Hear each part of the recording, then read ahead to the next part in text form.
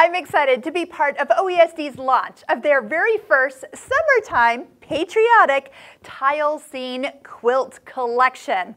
Summer glory is here, and you can click on the links below this YouTube video to find out more. Number one, to download this collection immediately so you can get started and have something special for this year. Hi, I'm Sarah from sewingmastery.com, and I used to work for Oklahoma Embroidery Supply and Design many years ago, and I love following them through all of their creations. And over the last couple years, the tile scenes, usually during the holidays, are so popular in our store. Now I'm going to give you some tips of what you need to be successful for stitching something like this out. So number one, you don't need a very big embroidery hoop at all. Only a 5x7 hoop size. You can do this on practically any embroidery machine.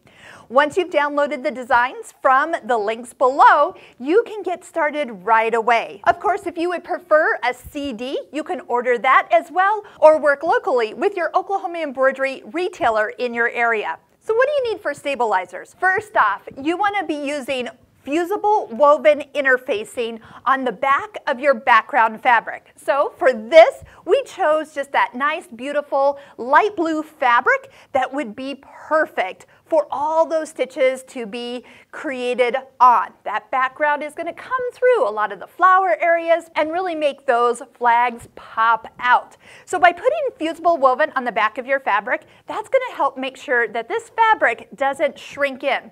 We definitely don't want puckers after doing all of this work.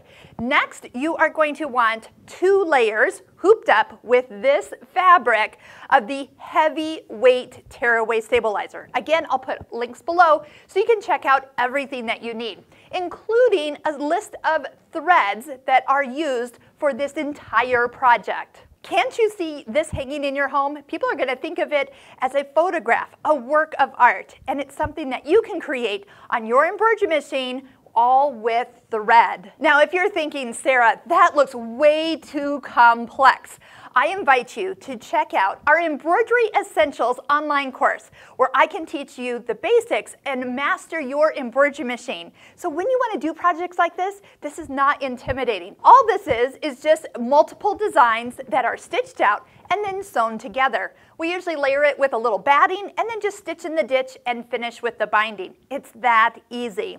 Now I decided to put on a patriotic jacket that I did a while ago, also from using the designs from Oklahoma Embroidery or embroideryonline.com. And I want to show you, I've added fireworks to the collars, a little bit on each of the cuffs, and this is the design I chose for the back. So again, I'll put links for this particular eagle and those fireworks that were kind of combined together to create the design on the back. So I hope that you'll be inspired to try something new, try some new stabilizers. This is one way where if stabilizers are still confusing for you, you will find that by using them, trying something new, make sure you don't skimp and just use the stuff you have because you don't know if that's the right stuff.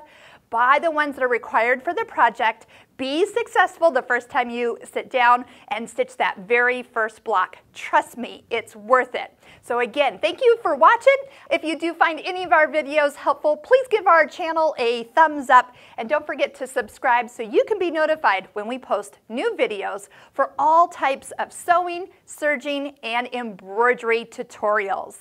And I hope to see you in one of our online courses soon.